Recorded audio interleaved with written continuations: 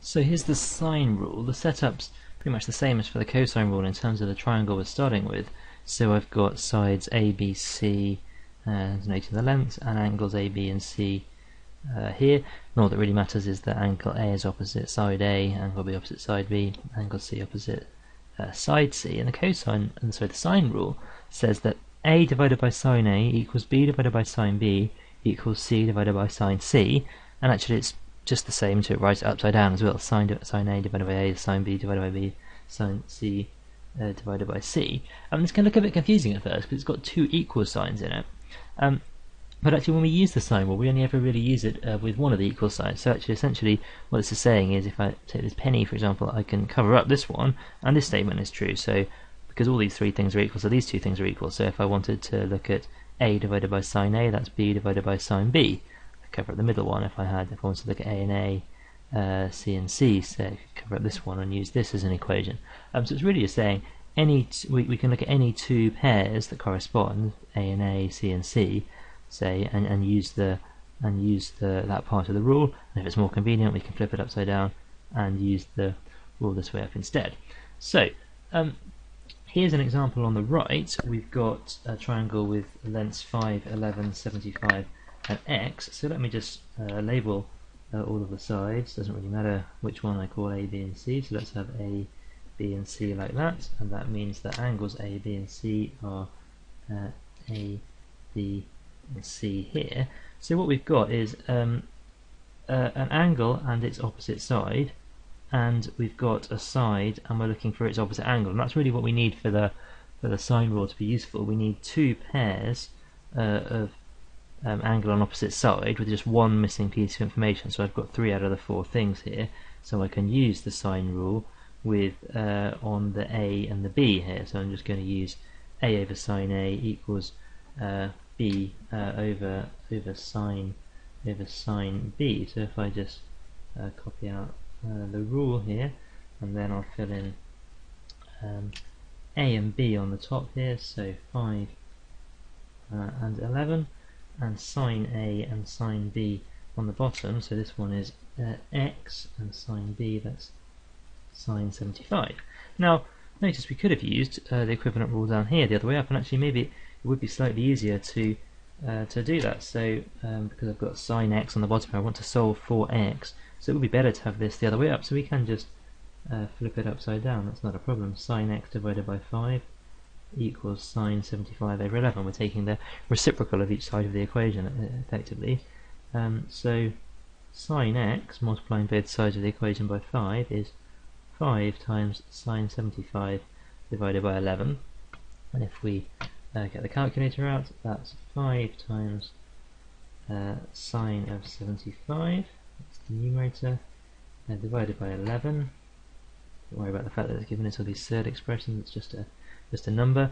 And if we shift sine that then to get back to X, that gives us X equals 26.0 degrees to 1 decimal place there.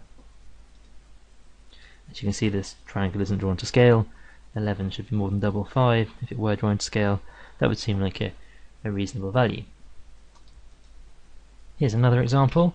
This time I've got 2 angles and a side length, and I'm looking for this missing side length. So again, let's just label everything. It doesn't matter which letters I use here, A, B and C, so long as I label the corresponding angles opposite the sides.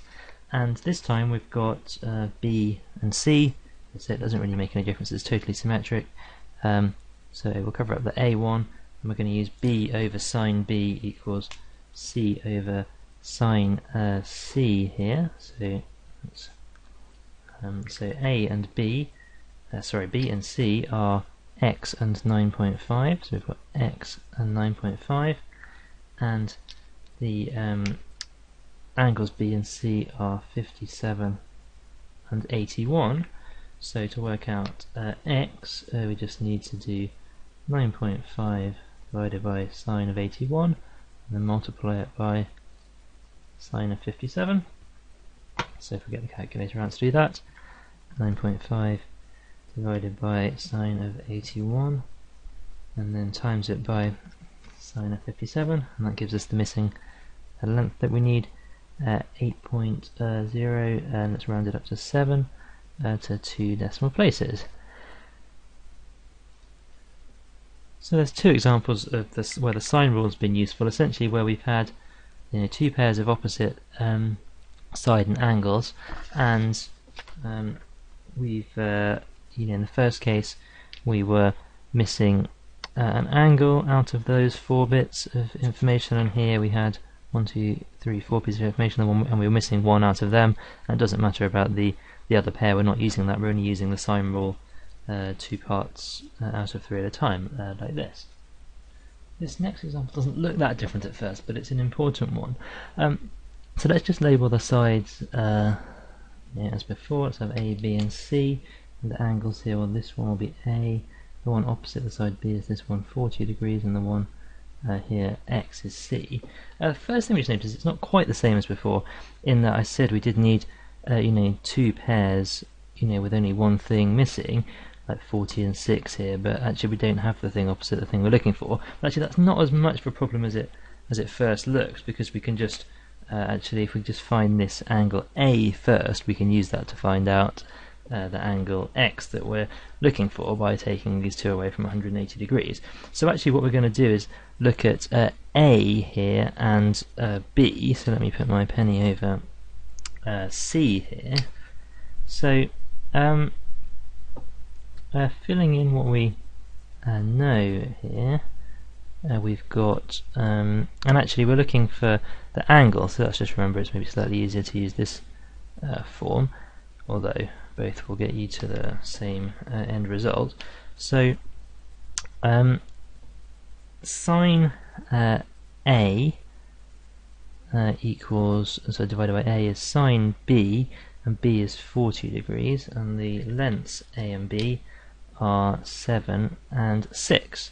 So we have sine A equals 7 sine 40 divided by 6, and putting that into the calculator, we get 7 sine 40 divided by 6, so sine A equals 0.749, and then shift sine that inverse sine, we get that A is 48.5 degrees, and so X is 180 minus 40 minus 48.5, which is 91.4 degrees to 1 decimal place. Fine, looks like we've solved it. But if we look back to the triangle, well, A being 48.5 degrees and X being 91.4 degrees just doesn't seem right, does it? I mean, it just looks totally wrong for the triangle that we've drawn, and otherwise this triangle doesn't look to be too far out of proportion. So I think this hasn't really solved this problem, and the reason that it hasn't is that what we're looking at here is an ambiguous case of the sine rule. So let me just write that here. This is the ambiguous case, and what I mean by that is that actually with these same measurements there is actually another triangle that we can draw that would have exactly the same setup as this one. So actually if I were to extend this line a long way over here and then put this down here, actually if I made this distance 6 and kept this one as 7, I've still got a triangle essentially with 40 degrees, 7 and 6, and actually this is now my B, it's still opposite this angle B, and my angle A, instead of being here, is here. And this does now seem to fit with what we found, doesn't it? Actually this one looks about right. Look, 48.5 degrees, and this large angle at the top here that would be C or X would be 91.4 degrees. So to sort this out and to find the one we actually want, we have to just examine one step in our logic a little bit more carefully, which is when we said that sine A equals 0.749 degrees, that means that A is equal to 48.5 degrees. And if you think back to the work we did on sine, and sine for values bigger than 90 degrees, what you see is when we're looking for the value of sine A equals 0.749, so goes up to about 1, so 0.749 is about where I've got my cursor here. Between 0 and 180 degrees there are two values which have that same sine value. So the one that we found, 48.5 degrees here, well actually there's another one here which by the symmetry is at 180 minus 48.5 degrees. So actually at this step we could say or 180 minus 48.5 degrees.